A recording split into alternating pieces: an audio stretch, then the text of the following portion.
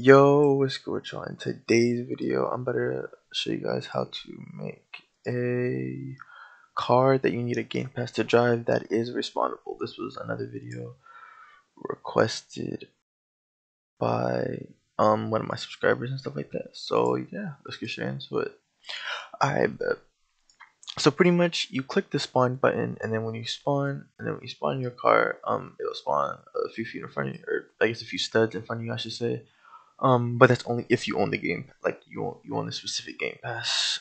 If you try to sit, if someone tries to sit in the car to drive the car, like sit on the seat to drive the car, and they are not the owner of the car, right? Like the person who spawned the car, then it will automatically destroy the car.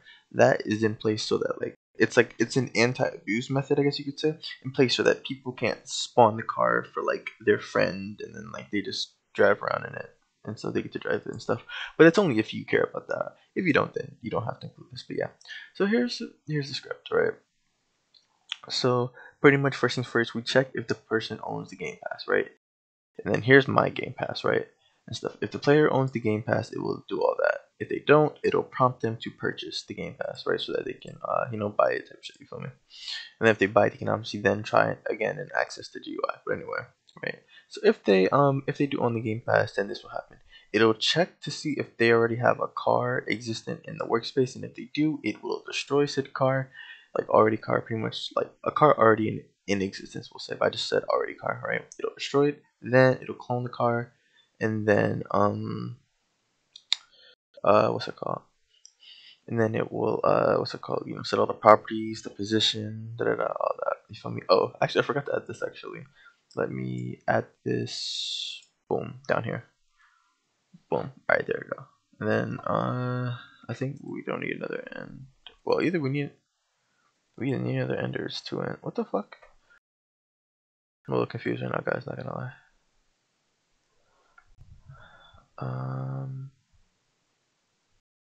Oh wait, I see this. Okay, there we go. All right. Anyway, so yeah, right, and then pretty much this is else. Like, if they don't have a car existent in the workspace, then it'll just simply spawn the car. Then if someone touches the car, like if they touch the seat of the car, sorry, if they touch the seat of the car, and they are in what's it called, and their username is not the same as the person who spawned the car, then it'll destroy the car. Like I said, you can remove that if you want, and I would honestly understand if you removed it too. It's probably it probably is a little more complicated to honestly keep it, but yeah. Let's go ahead and click play.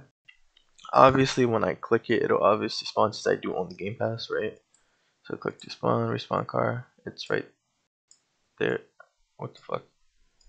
Where the fuck is the car?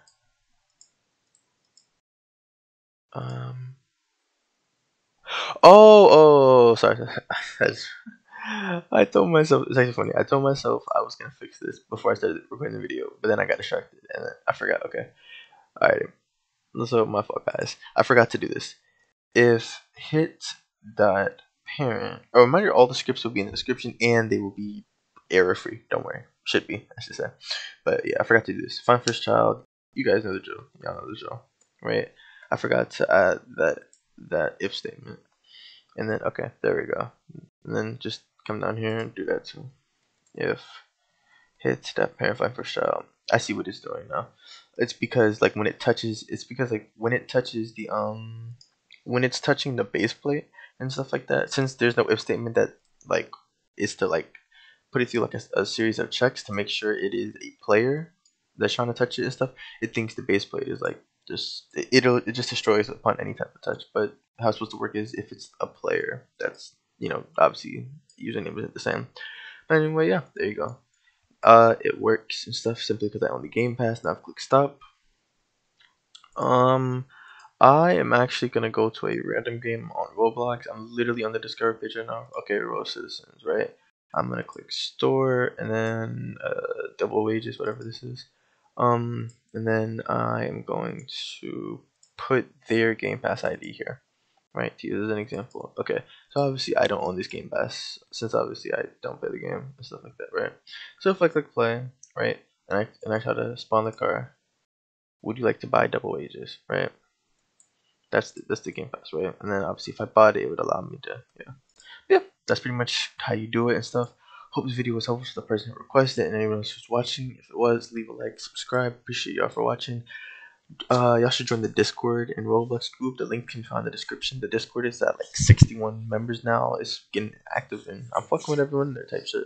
So yeah, y'all should start joining. We're finna get. I know for a fact we're gonna get this Discord server like 100 before February, because people be joining and I love it type shit. I appreciate all the support y'all been showing. But yeah, appreciate y'all for watching and I'll see you guys